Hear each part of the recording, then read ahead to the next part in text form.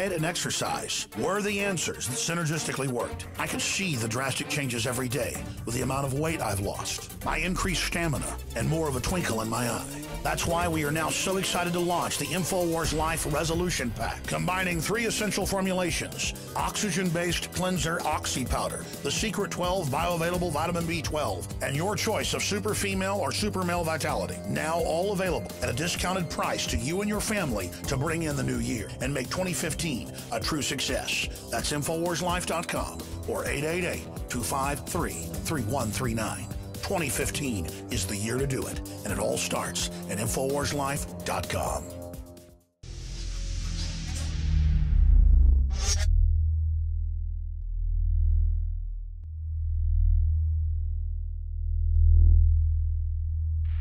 City of Austin tap water versus filtered City of Austin tap water.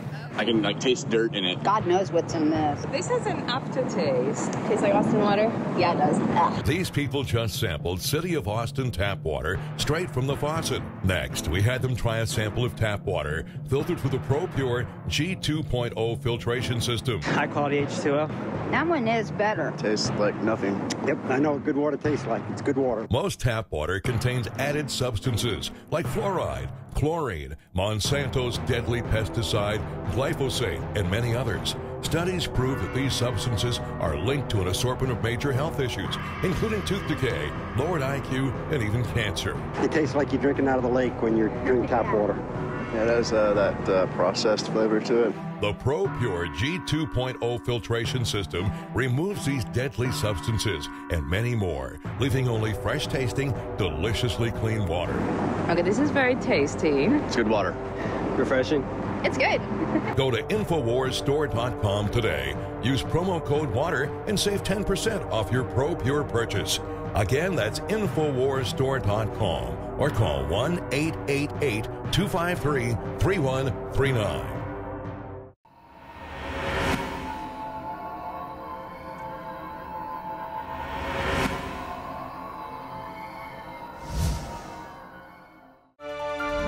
Joining me in studio today is award-winning filmmaker Kevin Booth. He's the director of American Drug War, American Drug War 2, and other films. And of course, he is constantly trying to shed some light on the upper echelons of government corruption, risking his life, and not to mention blowback from some of the world's most dangerous drug cartels. Kevin, thanks for joining us. Sure, thanks for having me. It's great to be back in Austin. Yeah. In a while. So obviously, it's always a dangerous time to be a journalist. You know, recently, obviously, we had the massacre at the Charlie Hebdo magazine in retaliation for their characterization of the Prophet Muhammad. But what we really covered here, we thought was even scarier, was the response by the mainstream media to self-censor. They would put up images of the police officer there who was begging for his life, yet they wouldn't put up a cartoon. What do you think about the attack on the free press and giving in? I don't know. I don't know what to think. I think if part of us believe this is all like a staged event, from the Alex Jones school of thought here in the Alex studio. I mean, it almost feels like this little chapter has to do with kind of getting the liberals on board a little bit. It's really interesting to suddenly see Bill Maher come on Jimmy Kimmel 2 nights ago and was just dead serious, and suddenly there's like this new kind of like vibe in the air with Jon Stewart and these, and I love all those guys. I love Bill Maher, I love Jon Stewart, I love all those guys, but it seems like now they're on board the war on terror and a whole new level that they weren't before. So exactly, it's like reaching a new level. Yeah, and people actively calling for even more militarization of the police. Which there was actually a third hostage situation in Paris today. We don't really know if it had anything to do with the specifics of the Charlie Hebdo attack, but it just kind of goes to show that when you have, 1,500 heavily militarized police in your city looking for people, they're still able to take hostages in another part of the city because they don't have guns to protect themselves. Even the police officers don't. So calling for this over-militarization of the police doesn't even really make sense, especially when they're here policing us, you and I. But do you agree with some of these mainstream outlets that, you know, they shouldn't show certain images because they offend? No. I think it's just, I think we should be allowed to look at anything we want, and anytime they do that, it just, you know, they're just making you want it more, like this deal that just happened with that movie, The Interview. Mm-hmm. I mean, the whole time I was watching this whole Sony scandal, I'm thinking, either these people are idiots or this is the most brilliant like PR strategy campaign I've ever seen in my life, because it's a crappy movie, but now everybody's going to go see it, including me.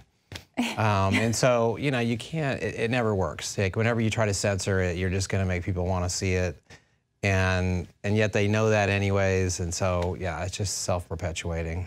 Yeah, and then now with the internet, it's always kind of coming back around that they sort of had their hand in it the entire time, and they're thinking, oh, well, if our sales were through the roof when we released it online, way more than they would have been. So now they're thinking that this could be something they could do in the future for other films. But are we going to have more fake cyber attacks to? What was the last one? I remember The Last Temptation of Christ. So that was one. I mean, every time one of these happens, it just, you know, it's a way of just making everybody pay attention. You know, and so absolutely, it's you know, I don't know. I think. Censorship, you either have freedom of speech or you don't. You know, there's no line. You can't draw a line in there. Right. Well, you've been really fearless with a lot of your films, and we actually got a story up on INFOWARS.com today about the drug cartels putting a $45 million bounty on Rick Perry's head, as well as Sheriff Arpaio, who was, you know, I spent time with, as well. And do you ever fear for your life in that respect?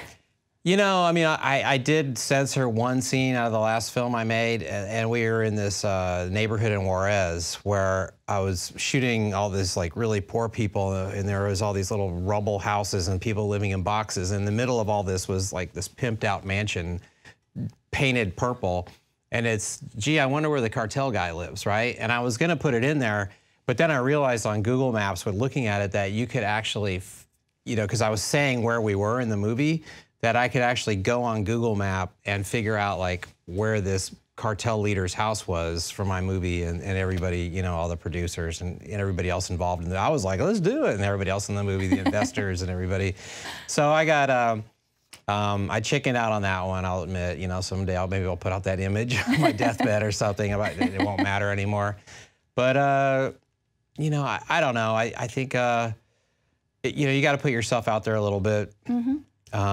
You know, obviously I'm not brave or anything like that. I don't want to get hurt. I don't want anything bad to happen to me or my family. Just, you know, tell stories. I think a lot of times when these things happen, it's very random. And as far as Sheriff Arpaio, I don't know that much about Rick Perry, you know, but I know a lot more about Arpaio because I've been crossing lines with him for a while. And it seems like, I mean, I remember when I went to go with him, he had like a bomb-proof car, and he's always had threats against his life and all that. And half of the time, I think he's making those things up himself just to make himself famous in Phoenix, you know. And when you go to Phoenix, or back then when I was filming on this, is, you know, years ago, you know, you talk to anybody and it's just like, oh yeah, we like Sheriff Arpaio. Yeah, don't say anything bad about Sheriff Arpaio. You know, so it's like the whole city is afraid of their sheriff. It's just a very bizarre thing. People living in Tent City that are like wanting his autograph. You know, it's like, oh, let's get the autograph of the man who's like forcing me to live out in a 130-degree tent. It's just it's very weird. So, you know, as far as these cartels go, yeah, it's just all these, it's just hard to tell. You know, I mean, is there really some centralized thing where this is all happening, or is it just like, you know, one guy makes this threat? Is there, you know, if I kill Rick Perry, am I really going to get $45 million? You know, how do I collect that? Yeah, like that's, you know, actually, they're going to cough up that money. Is that going to be over PayPal? They're probably just going to kill you. Yeah, am I going to give them my PayPal account to exactly. collect my reward? You know, so I don't know how much of that is real, how much of it is all talk. I don't know. Yeah, well, I mean, with the drug cartels, I know just obviously being in the industry, it is frightening at times. A lot of people won't cover the activity as of the drug cartels because they'll chop off your head or, you know, shoot up the news station like they do there on the border, in the border cities. But now obviously we have radical Islam kind of coming out and doing this as well. So we're seeing that they have these groups that are beginning to react. You know, when you poke the bear, now the bear is kind of showing its teeth. It is kind of a scary thing. It's just kind of, I guess, is there something more honest, I think, about cartels than the whole terrorist thing, in that it's just all about money. You know, I can't explain it. I know it's not a good thing to say, but it's something more honest about just handing someone money and saying, go kill someone, than it for some religious ideology that doesn't make any sense. It's just completely crazy. When I was in Juarez, I was interviewing young boys who would commit murder for $40 a pop, you know, and it just makes you realize, like, you know, humanity, but then you get to this place and you realize, you know, these people don't even know how they're going to eat, you know, tomorrow. And so you got people with all this money next to people that are completely poor, and I think those kind of conditions are always going to craze. I think a lot of it is just poverty and ignorance, you know, and mixed in with people trying to make a lot of money and control people. And, you know, I think they just kind of spin things to their own advantage when they can. Yeah. So what do you think the fake drug war could have? What effect could that have if we, you know, I mean, obviously your documentaries have done a lot to shine some light on the truth there, but do you think that could have any effect on you know, these kids? And you know, I don't know. I mean, right now it's interesting. I go to Colorado. You know, California was the leading edge of the whole marijuana thing for a while, but now Colorado has obviously taken the sword, and now it's interesting that neighboring states like Oklahoma are, I guess, suing Colorado because of all the marijuana coming over the border, and then they're trying to use that as a reason of why it's not working. And I think anybody with half a brain would look at that and go, well, that's a reason why you should legalize it in Oklahoma. I mean, it just goes to show that people in Oklahoma, if people in Oklahoma are having to go to Colorado to buy marijuana, right? What am I missing here? Yeah, you know, what exactly am I missing here? Yeah, it's not. Of course, just then you go to people that Oklahoma want and it's like Oral Roberts and all that. So I don't know. They got the 900-foot Jesus there. You know, I don't know what to think. Well, okay, so in American Drug War, the first American Drug War, you set out to discover basically why the drug war is such a big failure. American Drug War 2, the second film, follows cutting edge of cannabis research. Obviously, a few years in between those films, so we're starting to see a shift. Where do we see this going? Well, it's interesting that we've gone all the way from marijuana is bad for you, can cause cancer, to a gateway drug, all the way to marijuana can actually not only help with cancer, but actually cure cancer in some forms. You know, I mean, how much further do you have to go? You know, meanwhile, every day the FDA is approving another like hellish drug and saying that's okay, even though it has all these incredible, horrible side effects. And yet, and 80% of the population wants marijuana legalized, and yet they're going to just keep clinging on to this. I think the drug war and what's happening with legalization of marijuana and the whole movement right now is just so in your face of how corporate interests are outweighing the voters' desires. And it's just getting more and more blatant as time goes, because with the internet and social media, you know, the secret is out of the bag, the genie's out of the bottle, that marijuana should have never been illegal in the first place, and it wasn't in the first place. It's a plant. Yeah, it's a plant, you know, and it's it just sucks. It's, you know, I mean, it should be growing everywhere. It just you come to Texas and you see all these people that could really use it and need it, and they, you know, it's like, why isn't it just growing everywhere? And meanwhile, yeah, well, because the drug cartel, Big Pharma, doesn't want that to happen. Yeah, meanwhile, people are dying from Tylenol, you know, and cough syrup, and people's lives are destroyed from being addicted to these pharmaceutical drugs. Yeah, and not to mention, I mean, because when you get into this, like, you know, people go down the rabbit hole of taking pain pills, and then once you start taking pain pills for so many years, you end up having to take antidepressants, and then you have to take pills that are like to counterbalance the problems created by the antidepressants. Yeah. And that's just like, oh, it's just okay. And the doctors will just keep leading you down that thing. And then they're commingling with each other. And your blood pressure is going off the wall, and you're having suicidal thoughts. But you mentioned to your doctor, like, what about cannabis? Like, exactly. You know, and it's just, you know, it's just, I don't know. There's certain things that maybe shouldn't have been for profit. You know, I believe in capitalism, but something about the medical profession being so for profit and how much profit there is in the pharmaceutical industry and all that, you know, I don't know. It feels like the whole medical profession just went off track somewhere. Absolutely. You know? Being able to hold these cures from people, yeah, letting people die.